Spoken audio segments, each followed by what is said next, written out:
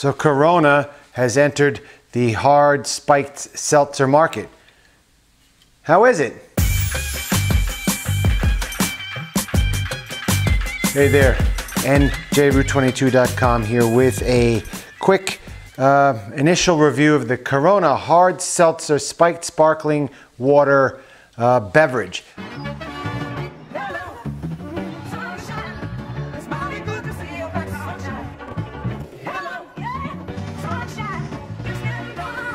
Say hello to Corona Hard Seltzer. 0 grams carbs, 0 grams sugars, 90 calories. It's another way to find your beach. I found these today, and I don't know, this is months later that I'm publishing this, but I found them at a liquor store. It was $17.99 for a 12-pack, and it has 0 carbs, 0 sugars, gluten-free, 90 calories, and 4.5% alcohol. So this, in my opinion, it makes it par with the Smirnoff Spiked Sparkling Seltzers, which I currently has been the #1 spiked seltzer in this house. I was very excited because I think even the Smirnoffs list like a half a gram of carbs or 1 gram of carbs per can. This had 0, and for low carb keto carnivore people, this is like a gold nugget.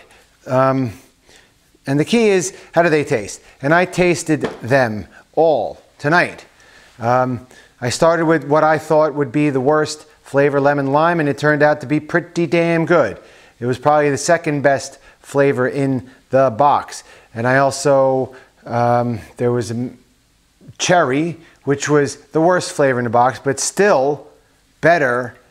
It was good. It just wasn't as good as, and there was also blackberry lime, I think, which was probably the 3rd best. And the 2nd best was, oh God, I can't remember now. I mean, I may have to go to the box. But there was a strawberry. I can't remember anymore. But mango was the best. And God, I'm going blank here. But here's the thing.